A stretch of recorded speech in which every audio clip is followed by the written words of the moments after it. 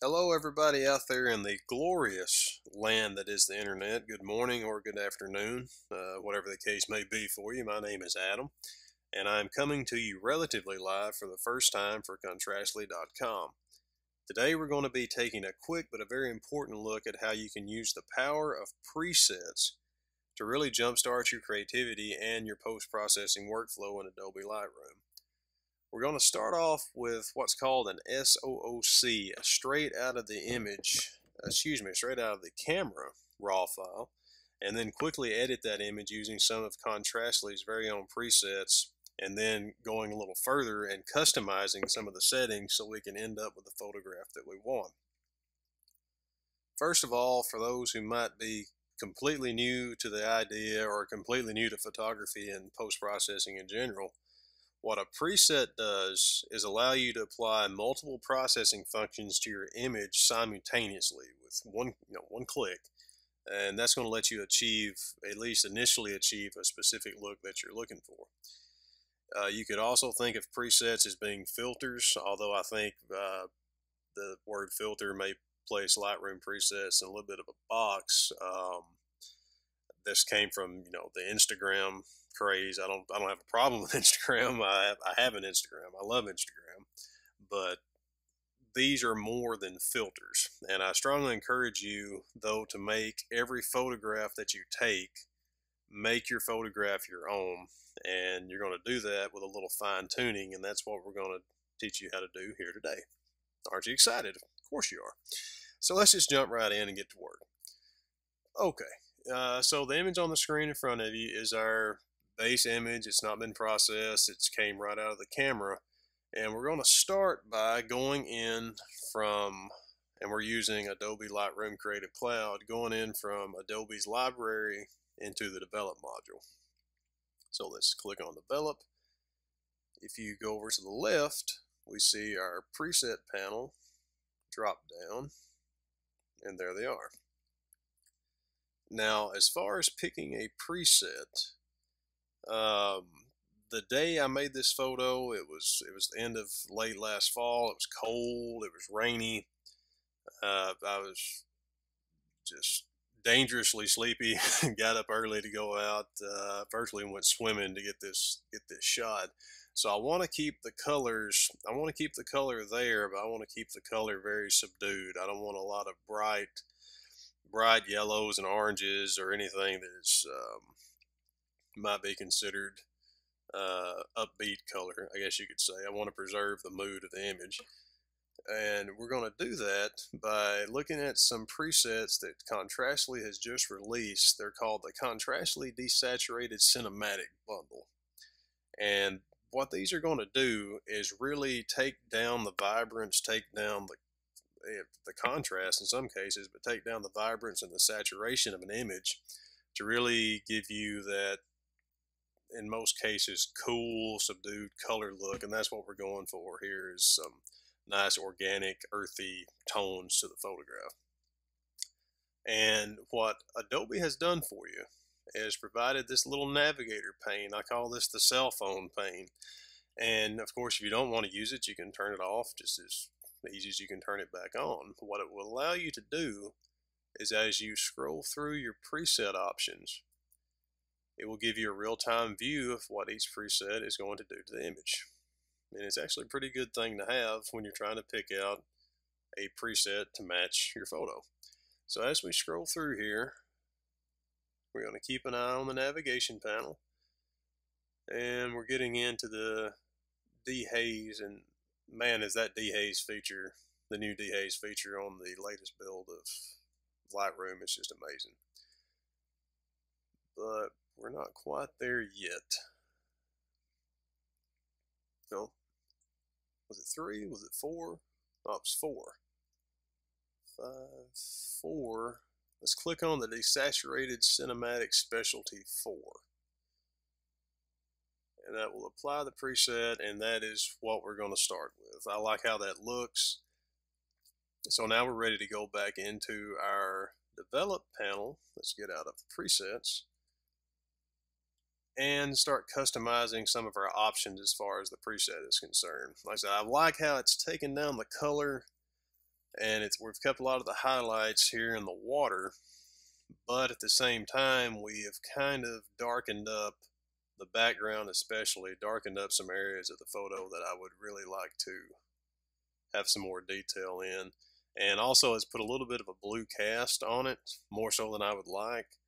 So let's just take care of that blue tone first before we do anything else, and we're going to do that by going into our tone curve panel, which is what you see here, and right clicking anywhere in the box or any this big tone curve box and flatten curve. Will go for PC or Mac versions of Lightroom, and that's going to take away that blue almost a little too much. So let's bring that back up slightly just to cool that down. And I like that. So now let's take care of some local adjustments in the image. Go back into our basic panel, and the difference between what we're going to do now, the local adjustments, and what are called global adjustments, is that it's virtually self-explanatory, but global adjustments will apply edits to the entire image. Local adjustments will apply it to specific parts of the image.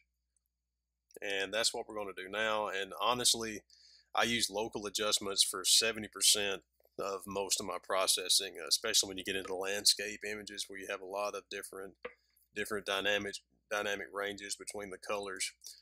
It's really a powerful tool of Lightroom. So let's start off with something we call a graduated filter. It's virtually the same effect as a graduated neutral density filter that you might mount to your lens before you make your exposure. Except in this case we're doing it in post. So let's just click on the graduated filter. This gives us our graduated filter drop down, and start at the top. We click, drag down,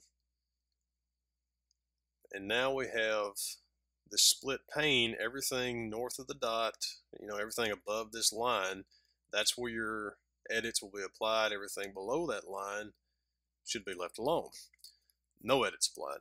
So we're going to bring out the shadows of the background. Let's start with an exposure. That's already did a lot for us. And then let's bring up those shadows. Good. That's looking better already. So we're leaving everything, at least for the time being, below the line, leaving it unchanged. Everything above the line, we're applying a little more exposure, and we might even throw in a little more saturation to bring out that nice green moss on those rocks, and I think that'll be fine. So moving on, we have taken care of the majority of the background, but we've still got this little area to the right where, yes, let's put a little more detail in there. We could really use a little more detail on that. So let's leave the graduated filter and opt for the radial filter. It's virtually the same type of effect. It's going to be local adjustment, except here is going to be a little circle, or as big of a circle as you want to make it. Now, two options you have to consider when you're using the radial filter tool, and that is whether or not you want to apply your adjustments inside the circle or outside the circle. And you're going to toggle back and forth of these with our Invert Mass Box. Right now it's checked, so that means everything inside the circle will be affected. Let's demonstrate that real quick. Getting really bright inside the circle. As we increase the exposure, decrease the exposure, everything goes down.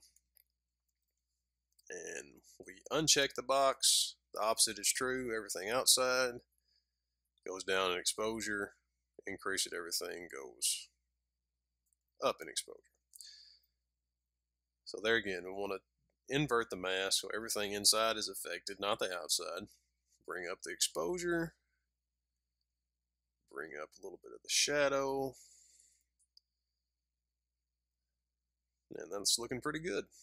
Match up the saturation a little bit. Now, this is an interesting problem that you can run into in using local adjustments. We've almost got a little too much highlight in this water here. And there's a number of ways we can take care of this. The easiest way for us right now is just to simply make another radial filter, put it over the areas, a little too much highlights, and simply reduce the highlights. It's that easy. All right, let's get out of the filter tool. Take a look at the image. Background's looking pretty good. So now we can move on to this little patch of leaves in the foreground. And the foreground is where I really want the viewer's eyes to be drawn to first. That's where I want the most detail and really the most color. We're going to get into that in just a second. So let's open up our radial filter tool one more time. Click and drag. Get it roughly the size of the area we want to adjust. Bring up the exposure and the shadows. Bring that out a little more to match the shape. And down to give this happy little leaf the attention he deserves. So let's bring those shadows up a little more. It's really making that area pop. Maybe add a little more clarity to it, a little more sharpness. And why not be bold? And let's throw a little more color in there. Even though we're using the desaturated cinematic, that's the area, the leaves is the area that I want the most color of the image to be. So let's up the saturation on that. It's looking great. A little more exposure. Good. So now we can go to our split panel and see where we're standing right now in our processing, and the difference is readily apparent. We've went from the raw image file to the left. We've applied a preset, we've customized it, and we're left with the nearly finished image on the right. So let's just finish this up. I overall like the look, but I want to put a little more detail in the overall shadow of the image. So let's up the shadows to about 20, down those highlights a little bit, bring up the general exposure, not too much. And then let's just go crazy with it. Let's add a little bit more saturation to the entire image. Like so. Let's go to 15. And in just a couple minutes from start to finish, we have completely processed a raw file. Let's look at it one more time. And it really is just that simple, folks. That is the true power of post-processing presets. It lets you do a lot of work in a relatively short amount of time, all the while helping you make sure that your images are the absolute best they can possibly be. You can find all the presets that you saw here, along with an unreasonably large amount of great photography tips and articles that will really make you a stronger shooter, over at the website www.contrastly.com. Once again, this has been Adam for Contrastly. Thanks for watching.